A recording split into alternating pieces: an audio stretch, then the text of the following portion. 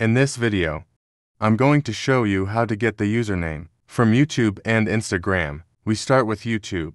We enter at the bottom where it says you, and the username appears up there. It's the one under your name. And in the case of Instagram, they simply enter.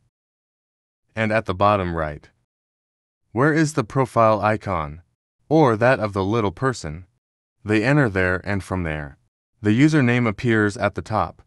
And with that, they can search for you. They can identify you, and that would be their real account. I hope this video has been useful to you.